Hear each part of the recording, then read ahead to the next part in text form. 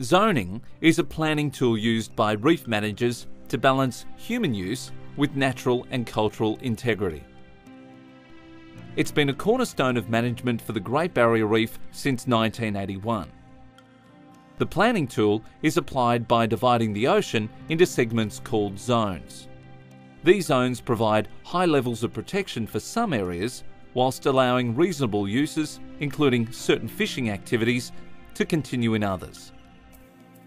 In 2004, a new zoning plan for the Great Barrier Reef was introduced with the aim of better protecting biodiversity throughout the reef ecosystem.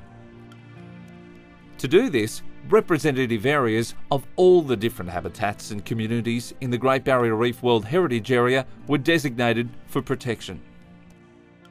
The updated plan also significantly increased the amount of habitat protected from fishing by expanding the no-take green zones from less than 5% to 33%,